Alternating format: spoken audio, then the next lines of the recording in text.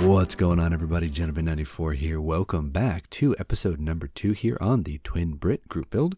This is the Bristol Beaufighter 1/48 scale by Tamiya, and I'm super excited to go ahead and crack into this thing and get some plastic and glue together.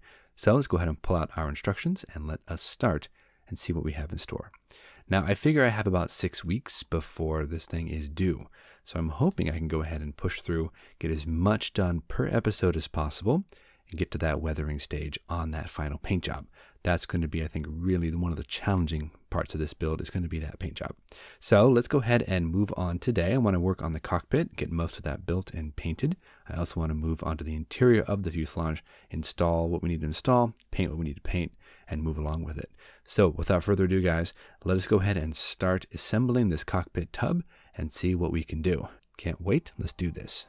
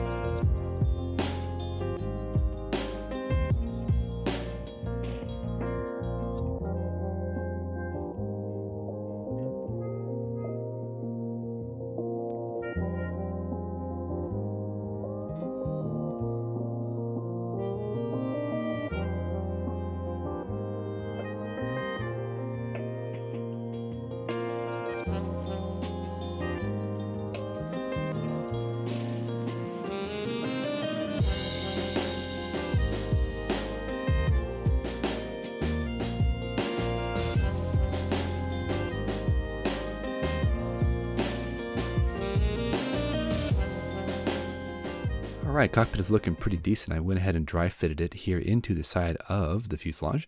And yeah, it looks great. I love it. There's some small recesses where the bulkheads fit into the side of the fuselage, and they all fit and they all line up.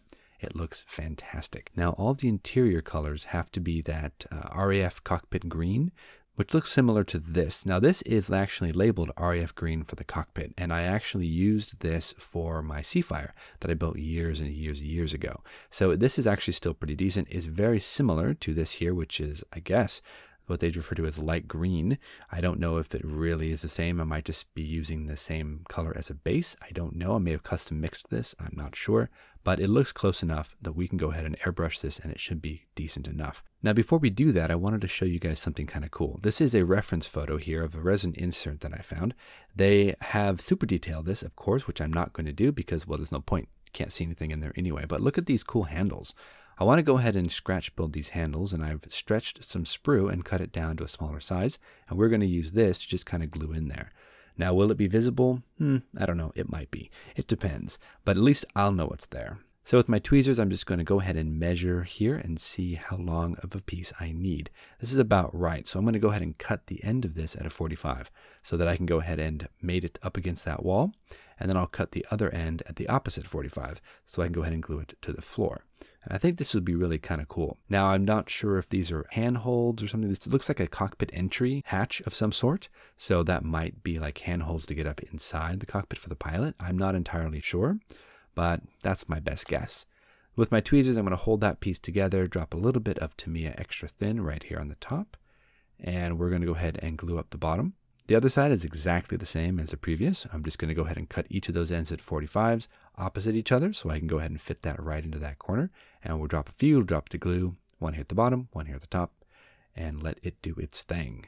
Should be pretty cool. Then we can weather them down if necessary, maybe chip them a bit with a colored pencil once this dries. I don't know how much use they would actually get, but I think this is looking pretty decent. So we're going to let that dry, and then we're going to get to painting. This is a really, really fun project so far, guys. I'm having a blast with this kit. So I've got my RAF cockpit green mixed up into my airbrush, and I honestly don't know if it's 100% correct or not, but I'm going to trust my labels and I'm going to go for it. So let's go ahead and airbrush the inside of the fuselage, the cockpit. So let's go ahead and get on it, see what we can do.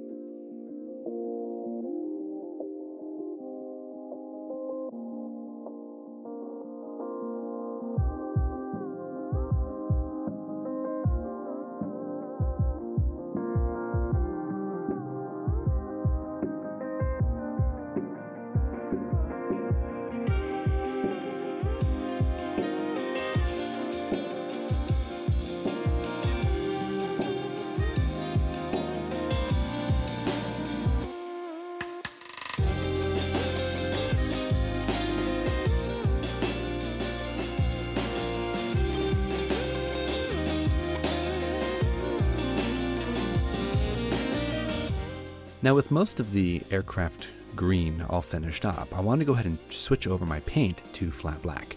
And the flat black is going to be for the control stick, the front of the instrument panel, and then anything else like the little dials and whatnot. So we're going to quick switch our airbrush over to the flat black, and we're going to paint up those particular areas. There's not a lot of them, but there's a few. Let's go ahead and get those done.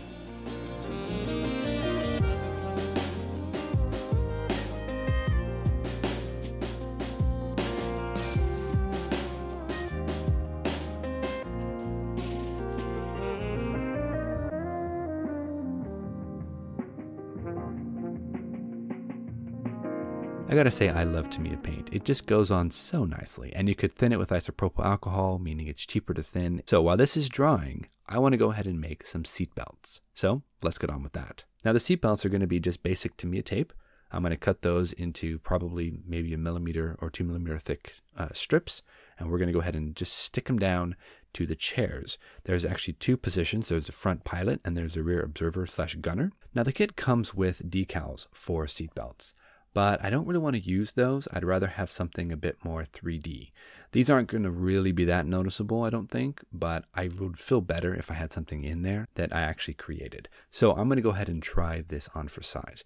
Now what we're going to do is we're going to cut these little strips here, and we're going to stick it down to the chair, and we're going to see how it looks. My references show that each chair has a slightly different arrangement of seat belts and also of seat pads as well. So that we might have to make after we do the seat belts. So let's go ahead and check this and see how these look. I'm going to go ahead and stick it here on the side of the chair, and then we're going to just fold it over onto the seat of the chair as well. Now from what I understand is the pilots typically sit on their parachutes, and the parachutes kind of act as a seat cushion. So I don't think I need to put a seat cushion on this particular chair. My references show that this does not have a seat cushion, but it has a back cushion. We're going to go ahead and scratch build that out of a paper towel. The rear gunner station actually has a seat pad and not a rear backing pad. Again, I'm just going off of a reference photo that I found of the resin insert that you can buy for this particular kit. Is it 100% correct? I don't know, but it's going to look the part, so I'm not too concerned.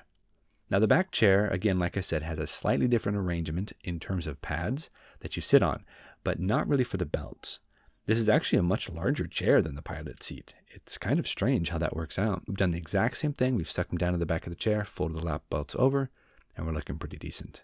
So let's go ahead and move on to instruments. Now, the front cockpit has several black panels around the right and the left side of the consoles. So I'm going to go ahead and take my brush and I'm going to pick out those colors, and we're going to paint all those detailed panels. So let's go ahead and start doing that, and let's move this forward and get this thing done.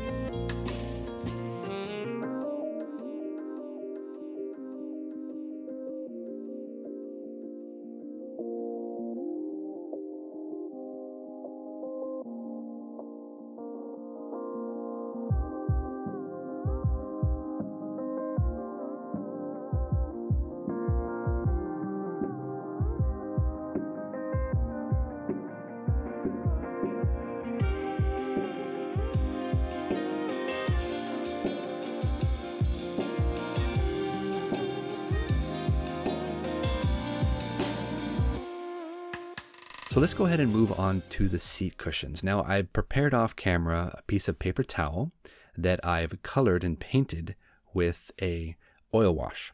And the oil wash is a burnt umber and I believe burnt sienna kind of mixed together, and it has this kind of cool leathery look to it.